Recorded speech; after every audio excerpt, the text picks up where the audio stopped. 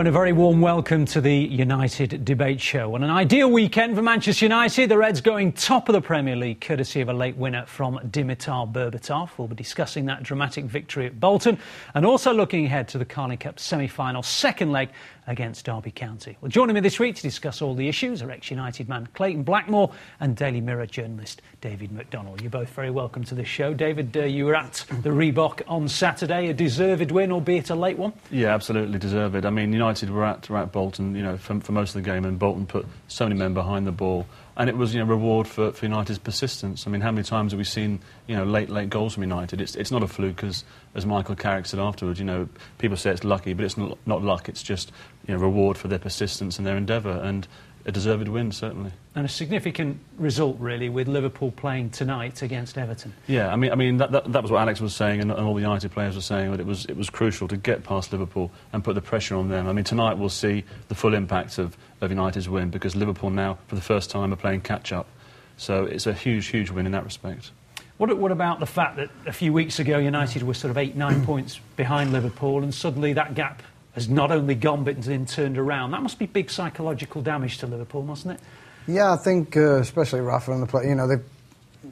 Myself, I thought it's going to be at least the end of February before we catch up. We went to Japan and the boys did really well over there, come back world champions.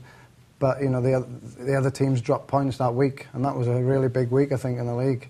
And then we come back this week was a really big week. We've had 3 really tough games.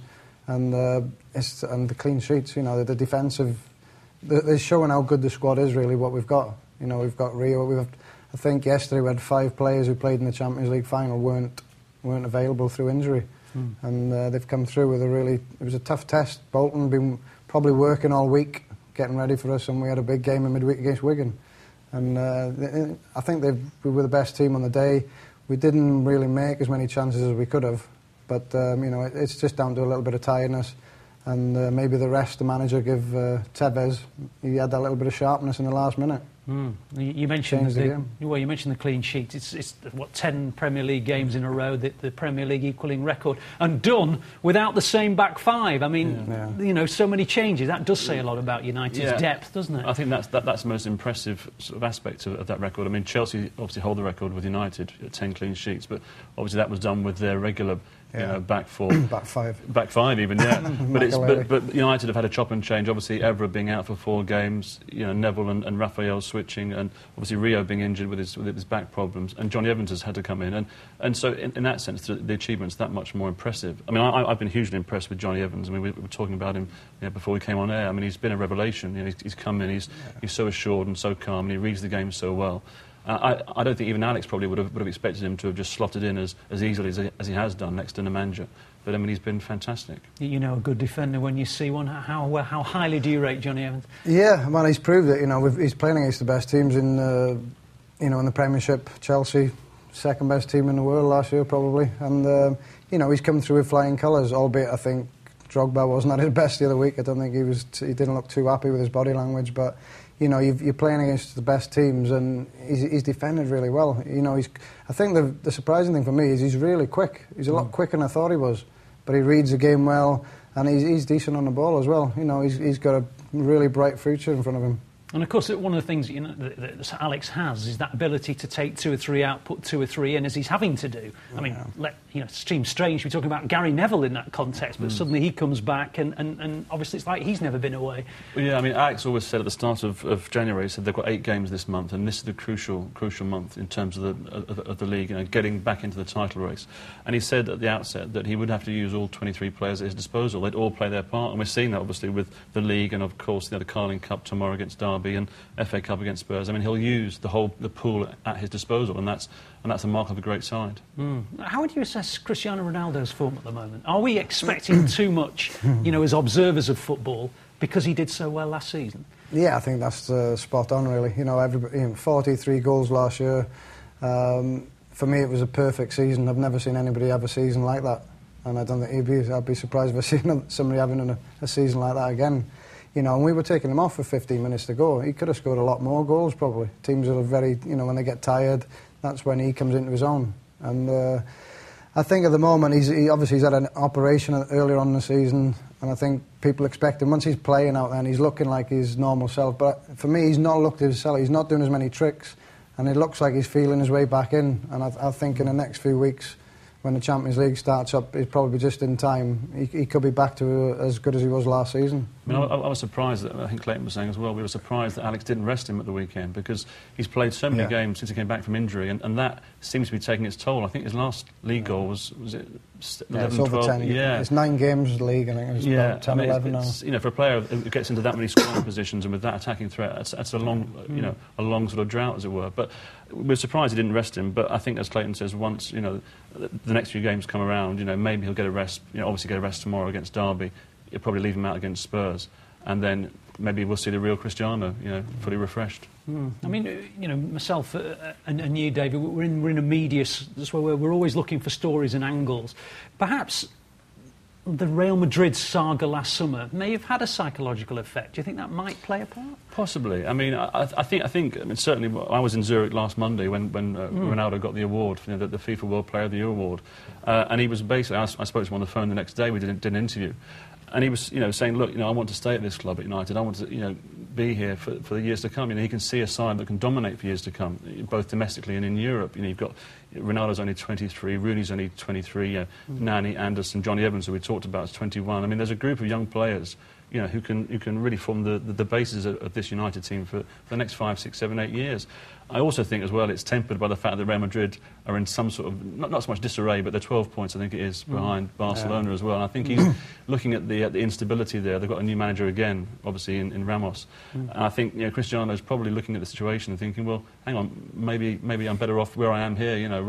Why jump ship to a club that's in constant turmoil, from one that's going places. And it is fascinating, isn't it? United have had so many 1-0 wins. I mean, we associate United with a sort of cavalier 3-4, 5-0 wins, but I mean, win's a win, isn't it? Yeah, it is. I mean, the problem is it gives us heart attacks. Being fans and the management will be having kittens and all that. We're keeping it.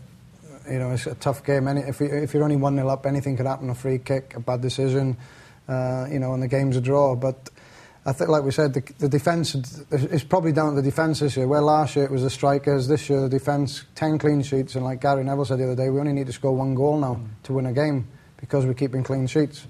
But like I said, I'm sure it's only a matter of time. Ronaldo's getting into the positions, and I think once he scores a goal or a couple of goals, that'll start the ball rolling again for him. I think that's the difference between United and Liverpool this season, isn't it? I mean, Liverpool have had, I think it's 5 0-0 draws against teams. I think it was twice against Stoke, West Ham, I think Fulham, I think the other one was against.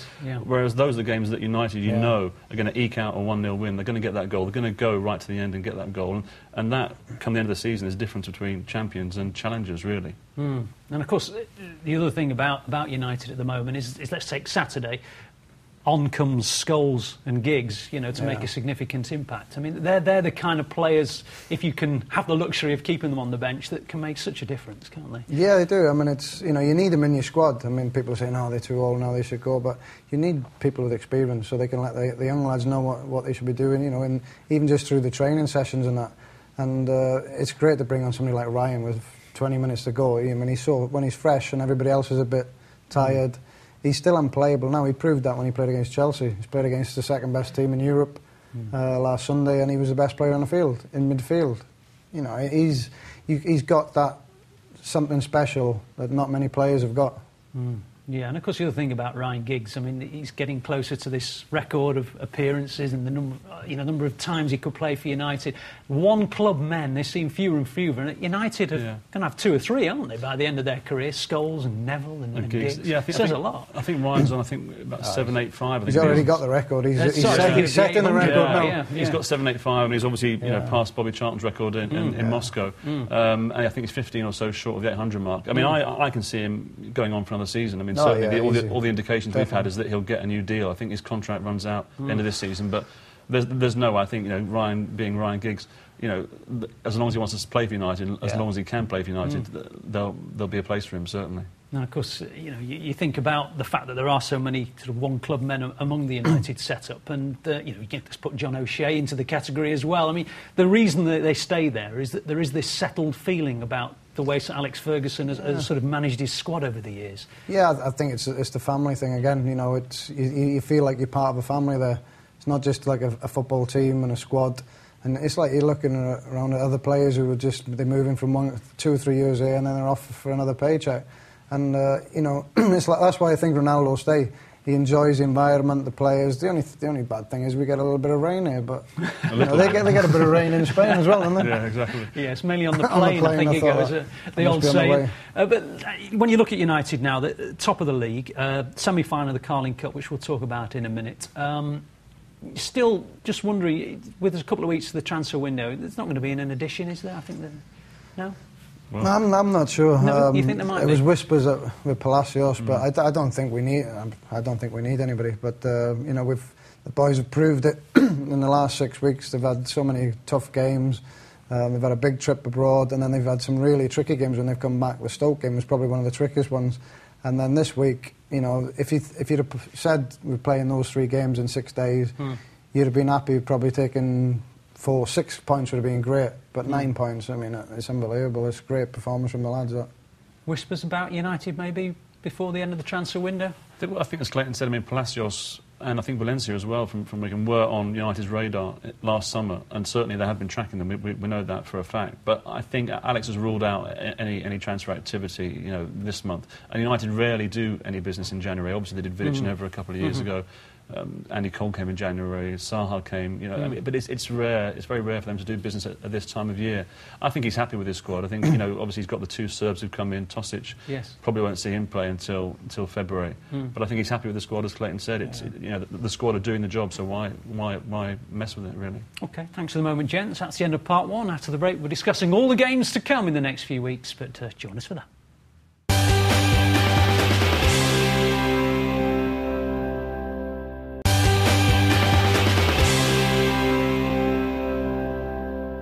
Welcome back to part 2 of the United Debate Show with Clayton Blackmore alongside me, former United player, of course, and Mirror journalist David McDonnell. Well, in part 1 we're discussing Bolton and the Premier League. Let's turn our attentions to the Carling Cup, the second leg against Derby, trailing, of course, from the first leg. I think it's fair to say that Sir Alex Ferguson would quite like to win this tournament, so should we expect United to be... shall we say, coming out straight from the traps tomorrow evening? Well, absolutely. I mean, they've got to overturn the 1-goal deficit. I mean, let's be honest, they didn't play well at all in the first leg, and I think the Nigel Clough factor might have something to do with Derby's performance. You know, obviously he wasn't in charge of that game, but he was in the stand, and the whole crowd and everyone there was up for it. And Derby deserved the win. It was a great goal. They defended well. United didn't really do much in terms of attacking. And he had the big guns, you know, Rooney, Ronaldo on the bench, and brought them on, and they couldn't get an equaliser. I think he'll have those 2 on the bench, you know, in reserve tomorrow night certainly, but stick with the same team, because that's been his policy throughout the competition, to play, you know, give the youngsters and the kind of fringe players their chance. So, you know, tomorrow night is a big opportunity for them to prove themselves. How do you think Sir Alex views the Carling Cup? I mean, obviously, as it gets nearer to Wembley, it becomes a very serious proposition, doesn't it? Yeah, well, I mean, I don't think it's top of his list. You know, I think could have been 7 or 8 trophies we could have won this year. But, you know, I think when you get to a semi-final, everybody, the players, even the fans, you know, you start thinking, you know, it's nice to go to Wembley and have a little trip down there. And, you know, we're 1 down, but we'd have had to win at home. If it was a 1-leg game at home, you know, you've got to win at home. So I'd expect us to score tomorrow night. And but I can see it being a very similar team that played down in Derby. You know, they were really up for it, and teams like that will always be up for it against United. And it wouldn't surprise me if the result they had at the weekend was because they were taking it easy, because they've got another game against United on Tuesday. It won't be good for Nigel to know that, but it wouldn't surprise me one bit. I mean, let's talk generally about the Carling Cup. What is the view, do you think, of the Carling Cup now? It has its place for sure, but the fact that so many so the top clubs use it as an opportunity to blood younger players, do you think that's a good thing in a way, or do you think that detracts from it? I mean, where else do they get that experience, that competitive first-team experience? I mean, Alex has always said, though, his motto has been, you know, if you win 1 trophy a season, then that's a fantastic achievement. And, you know, it's so hard to win the Premier League or the European Cup or the FA Cup. Exactly, there's only a few competitions to win. So I think he takes it very seriously. I mean, his record in it isn't that great. I think he's won it twice, I think. But, I mean, so it's obviously not the top of the priority list, but it is a competition, and it's players want to play at Wembley, players want to win a trophy. So I don't think it should be denigrated, really. And of course, you mentioned it's a Wembley final. United won against Wigan, of course, a couple of years ago, and I always remember Wayne Rooney's reaction afterwards. Was that his first trophy? I think it might well have been. And there are meaningful aspects to any cup victory, isn't there? Yeah, well, they're the World Club champions. They've won something. They've won a few things already this year, and once you get to Wembley, it doesn't matter what competition there is. They'll want to win it, and I think tomorrow night they'll be working just as hard, and they always do. United players. I mean, you brought up one way. Every game's it's a cup final, and teams usually treat it. That's why it's always a tough game. That's what I mean. I think Derby spoke to players who've left the club and gone to another club, and players are looking 2 weeks ahead. We've got Man U coming up. And they're concentrating more on that before the game. They've got 2 or 3 games before that. And it wouldn't surprise me, why Derby didn't play so well at the weekend. And of course, the added incentive is the quadruple. It's still on. It's extremely tough, and no one's ever done it before. But it's there to be achieved. And I think also, if you're to win the Carling Cup for United, it would be a huge momentum, give them a huge momentum for the rest of the season. They'd go bouncing into the rest of the league games, the European games, and so it can have a knock-on effect, certainly. And it's sort of sandwiched in between the 2 legs of the Inter Milan, the final I'm talking about, sort of sandwiched in between the 2 legs against Inter Milan. How difficult is it as a player to keep getting up to a level you need to for such big games? Well, I think even at Liverpool and Arsenal, you've got to get up for every game there. We've got 75,000 watching us every home game, and you've got to get up and play, because the opposition are going to raise their game. They always raise the game. They make it really difficult, and it's like Bolton the other day. They didn't really cause us a lot of threat, but they nearly got a result out of it just from hard work and doing the nasty things, closing down, making it hard for us to play. It's much easier to close people down and make it hard to play than trying to break a team down. And of course, let's not forget it's a big cup week. Of course, the FA Cup as well, and Tottenham in town. I guess, although it's with a different team, Harry Redknapp bringing a team to Old Trafford a year ago, or just under a year ago, he did the same with Portsmouth and came away with a win. That'll be in the back of Sir Alex's mind, won't it? Of course, because he also beat Alex at Old Trafford with West Ham, didn't he? The famous Barthez, with the hand up for the offside.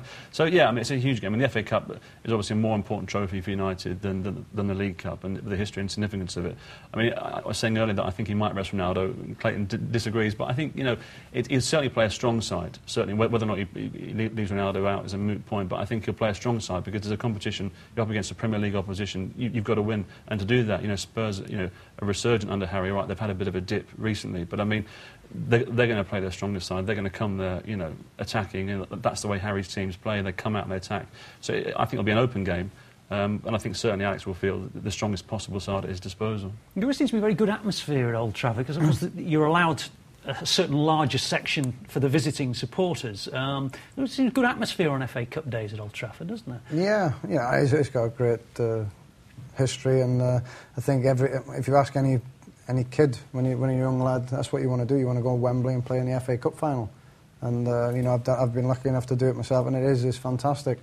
And the manager, I think, will have his strongest team out at the weekend as well, barring injuries in tomorrow's game. I think the good thing for us is I think Spurs play on Wednesday, is it? So but the thing is for them as well, they should get through. They're 4-1 up against Burnley, so they're already in the cup final. So hopefully we'll be in the same position as them.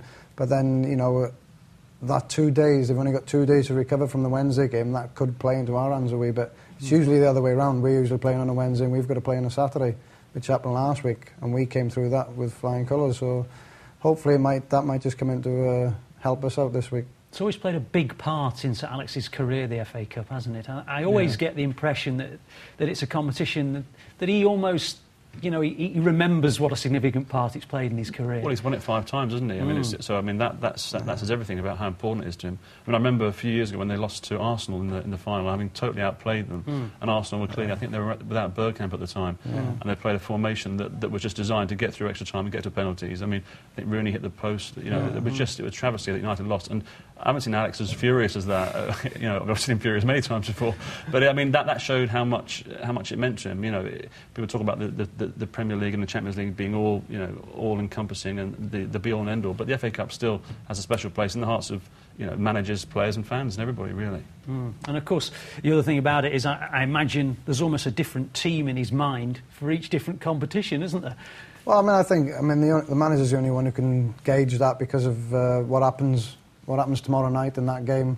Then in the next couple of days in training, he'll have a look at the players and see who looks tired or who looks like they need a rest, and who's looking very sharp. So it's difficult, and he can only do that from day to day and watching the lads in training. So I'm sure he'll make the right decision. He usually does. Yeah, absolutely. I think the most important thing about this particular part of the season, we always call it the business end, is that, OK, Wayne Rooney's got a couple of weeks with a hamstring niggle, and Rio Ferdinand got this little back problem that we can't get to the back of at the moment, but significant players seem to be pretty much fit, don't they? Yeah, and that's when United's experience comes into it at this stage of the season. I mean, Liverpool haven't really been in that position, you know, for a long, long time in terms of, you know, when it comes down to the nip and tuck of the run-in and the pressure intensifies and every mistake is magnified, every game is you know, so important. Whereas United have been there, and we talked earlier about the experience of the likes of Neville, Scholes and Giggs. I mean, they're going to be crucial in the next few weeks, and their know-how and their experience is going to be crucial to United. I think, you know, looking at it from that perspective, you know, United have got to be favourites. I mean, it's in their hands now, obviously, in terms of the games played and the points on the board. So it'd be interesting to see how it develops in recent weeks. Well, what do you make of Chelsea? I mean, extraordinary events, really, at the end of their game on Saturday to come from behind to win. I mean, I don't suppose United can look beyond Chelsea. They can't say that because they beat them, they're out of the race now, can they? No, I mean, Liverpool, Chelsea, even Arsenal, they're not far behind. You know, I mean, I think the manager's mentioned it. A lot of teams are going to drop points between now and the end of the season, even ourselves. You know, and I mean, the biggest problem we're in so many competitions. Obviously, we've got the cup final. That could be a big game. That playing at Wembley in between the Inter Milan games. It'd be interesting to know who the manager plays in that game in the cup final. And to be fair, the Inter Milan games are the most important. And you know, he could see a really weakened team put out then for the cup final if we do get through. Yeah. I mean, the other significant aspect as well of the league campaign is that United, of course, have got all their so-called rivals to come to Old Trafford. I mean, Alex made a big issue about the fact that he thought the fixture list was handicapped, and obviously that provoked a response from Rafa. But in reality, it's actually worked to United's advantage because, you know, it's in their hands now. They've got all the teams in the second half of the campaign to come to Old Trafford, where their record is, as we know, formidable. I think it's only worked in our favour because we're winning the games. Yeah, you know, absolutely. I mean, that's what I mean. The lads have done fantastic in the last 6 weeks to win all those games they've won. Yeah. And, you know, because I know where the manager's coming from. I've seen, for years, it's, you know, we've seemed to play games on a Wednesday and then on a Saturday. Yeah, the other teams are playing on a Sunday. It does now and again, it goes the other, but that's the TV. The TV want the games on the Saturday. And, you know, that, like I say... That's it. They pay the money and... Guys, I've got to stop you. You see, that's what happens when we're chatting. We don't know when to stop. But we've got to, I'm afraid. That's the end of this week's United Debate Show. My thanks to Clayton and David. See you next week.